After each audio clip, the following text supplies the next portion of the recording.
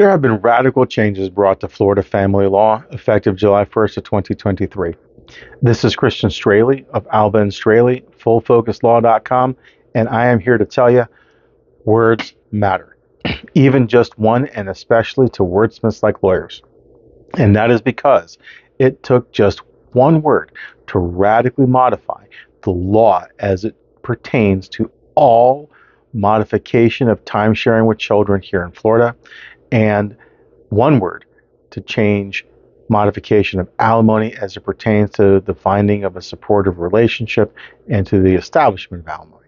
There were several words used to change the modification of time sharing award with children when it pertains to relocation, and also the modification of alimony when it comes to retirement.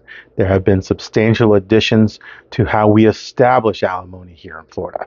First, regarding time sharing, the one word change that applies to all modifications is that we have removed the word unanticipated from the elements of proof.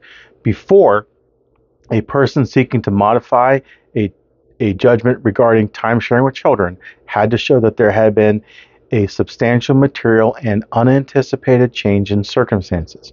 By removing the word unanticipated, a person no longer has to prove that a substantial material change was also unexpected.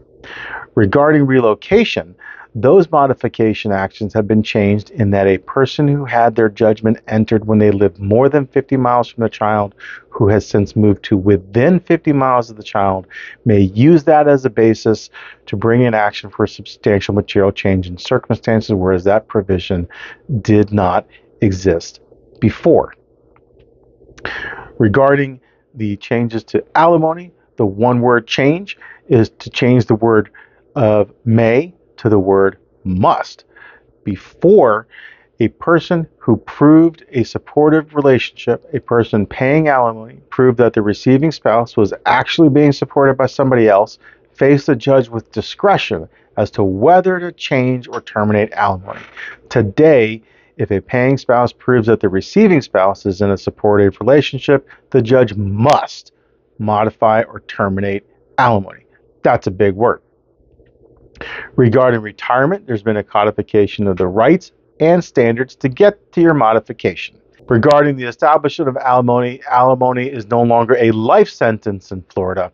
We have removed the word permanent from the categories of alimony. We now have temporary, bridge the gap, rehabilitative, and durational alimony.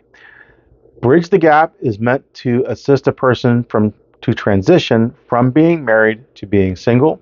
Rehabilitative is designed to assist a person to attain the capacity for self-support, and durational is for a set period of time. One important factor in setting alimony is the length of the marriage. A few years ago in Florida, we had introduced definitions as to what was a short-term, a moderate-term, and a long-term marriage. It used to be a short-term marriage was less than 7, moderate was 7 to 17 years, and a long-term was a marriage of more than 17. Today, a short-term marriage is less than 10 years, a moderate-term marriage is one from 10 to 20 years, and a long-term marriage is one of over 20 years.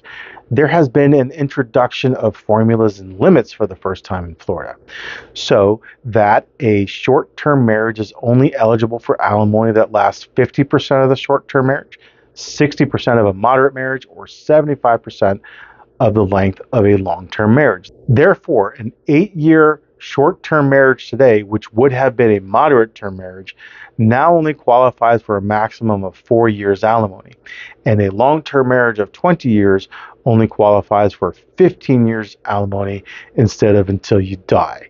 There is also a limit, is 35% of the net difference of the party's income.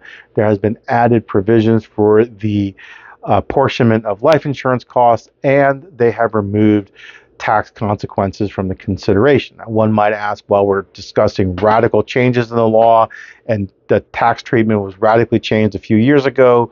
Might it be wise to have left that in case there's another major change to tax law? That's for another video. For today, remember that you have rights. You should know them. You should use them. Thank you and good luck.